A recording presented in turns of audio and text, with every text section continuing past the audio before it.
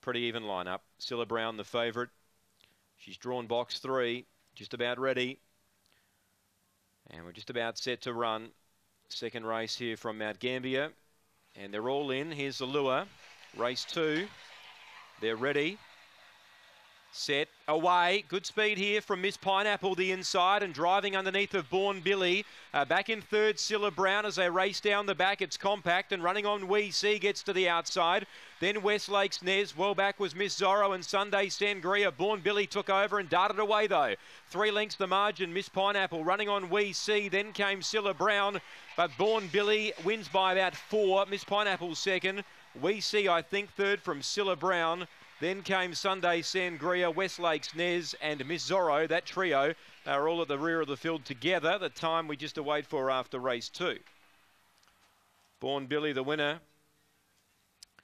Peter Byrne wasn't able to hold off Miss Pineapple early, but eventually down the back got the better of her and put her away pretty quick.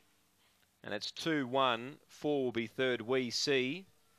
And 3 runs fourth, Cilla Brown. 2, 1, 4 and 3. After race 2 on the card, 2, 1, 4, 3.